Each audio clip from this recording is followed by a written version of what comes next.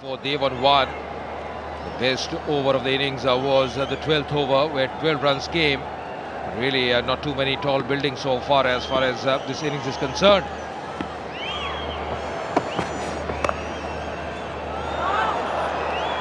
Oh, that's cut away nicely. He's found the gap. And a boundary. Much needed boundary for the Bengal Tigers. Bum Chikawawa moment for sure. There haven't been too many in this innings. Beautiful shot. Found the gap to a nicety there. Yeah, lovely execution as well. Knew exactly what he was doing. Just barbering on the offside. The 8 boundaries so far in this innings. Going for the heave on the onside, missing it completely. This has been one of the problems because they haven't really played with the full face of the blade.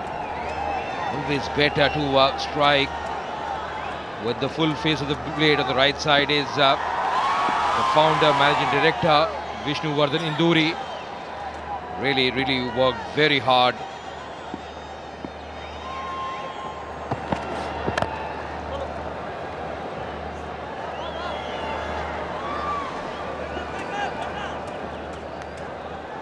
And mentioning about the turnout, well, people have come out in large numbers, and that's always very heartening. Supporting definitely the local team, that's the Chennai Rhinos, who have played some quality cricket so far. Just see the crowds here, phenomenal.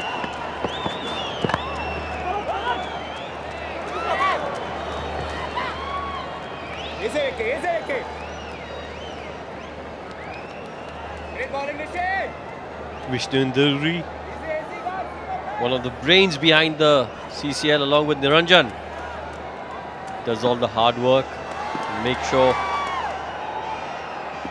all the players, all the commentators, the media people are all looked after.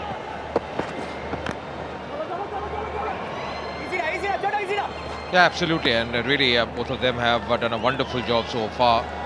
Mentioning about this game, really runs coming, just trickles up, boundaries are not coming. Seeing the speeds so far in this over, it's around 123. He's bowling in that channel regularly. He's done a good job so far. Bowling his 3rd over, just conceding 18 runs. Rishi has been very effective. That struck nicely, coming from the middle of the blade is the man stitching the deep, and does well, getting his hands to it. The batsman settling for a couple of runs to end the over. 94 for 7.